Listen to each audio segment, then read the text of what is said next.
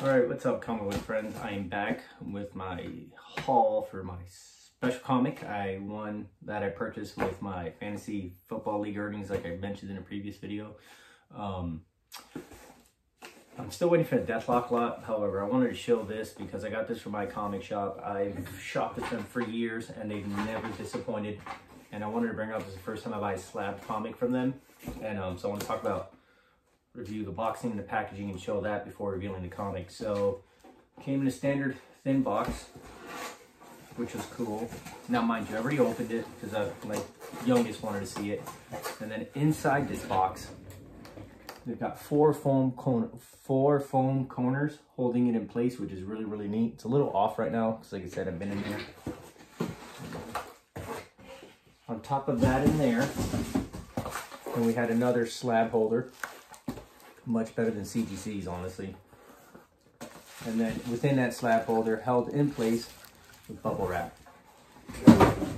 Now, you probably kind of saw what that issue was, so let's get to the reveal. This is definitely... I have moderns that are worth more money than what I paid for this, but this comic being what it is, and yes, it's a mid-grade, you know, it's a 6, so what is that? A fine plus?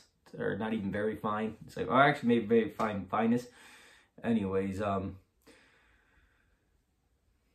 character, you know, regardless, I hate his writing nowadays. I won't read it for whatever reason. That's my own personal objections to it. However, this character will always symbolize, you know, everything, especially being someone who served in, you know, the Marines for 10 years and fought overseas and being the son of immigrants. This guy, to me, is like Superman. He embodies what this country is, and that's why I've always liked him. You know, and without further ado, Captain America 100 first solo series in a 6.0.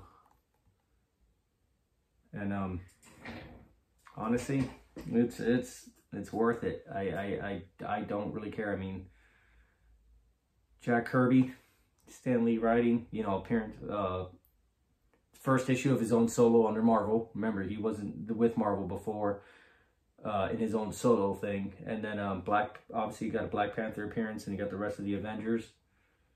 And it's just 6.0 off-white pages. I mean, this one's going up, and it's never being sold. Maybe I'll pass it down to my children. And maybe, you know, a 6.0 at the price point I paid now in 30 years will probably be worth, you know, in the 4 to 5 figure sums. Who knows? Who knows? But really happy, just had to share it. My probably most key comic I've owned, even though not the most valuable per the way the market works today. Till next time.